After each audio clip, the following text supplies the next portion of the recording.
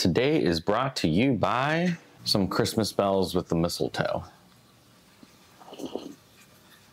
My hair looks ridiculous.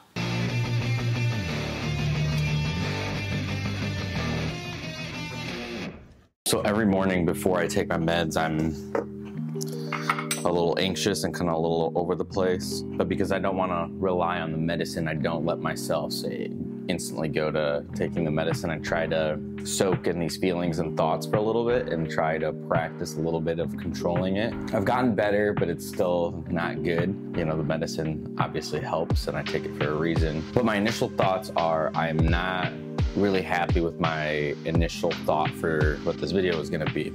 So rather than just sitting here sulking in anxiety, I'm trying to just move and do things that would benefit both Avery and I. So that's what I'm gonna do. I have to find time throughout my day to record these videos, edit the videos, all of it, right? And I have somewhat of an idea of what I will be talking about every day, which helps a lot. Then there's things where like, oh, this would be a great idea. Except I don't have time to do that extravagant idea. I should have done something ahead of time or whatever, right? So learning that way.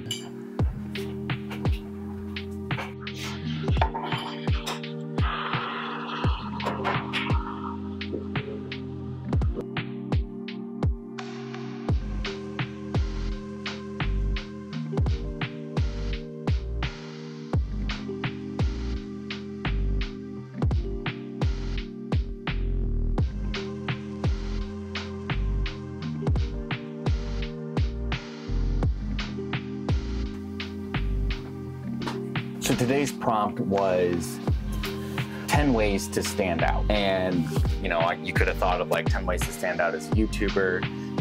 My initial thought was 10 gift ideas for a vlogger, something to that regard. But I can't help but to have this existential question lingering over me, asking, why do you want to stand out? Why should you stand out? I don't know.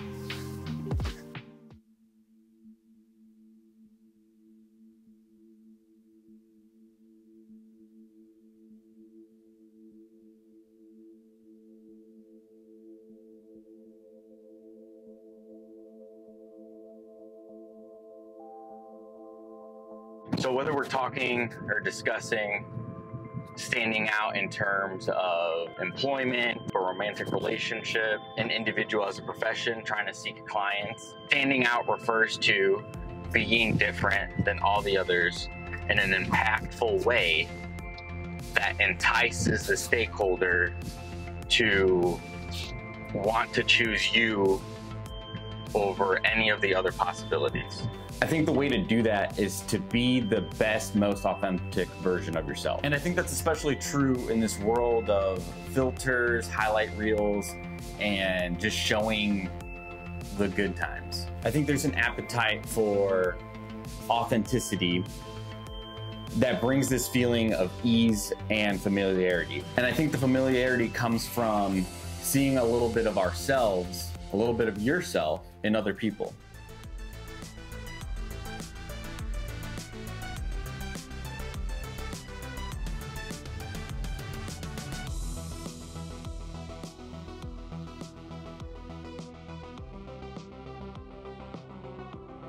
I want to get my staff some gift cards for Christmas, and I want to make some custom card holders, if you will. They know I like Star Wars and I like stormtroopers, so I'm gonna make some stormtroopers. But how do I make them different? How do I make them stand out? In order to do that, I get elements of something they like. So 2 of them like Naruto, so I'm making Naruto and Kakashi, and 1 of them absolutely loves Stitch.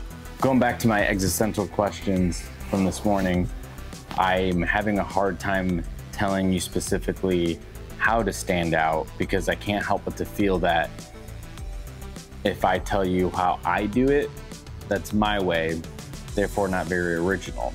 And I think the best way, and you might not like this answer, to stand out is to be yourself, because no one else is you, and therefore you stand out from all the others. And if you didn't like that answer, I guess, well, you could try wearing 10 different hats in a video and see if anybody notices.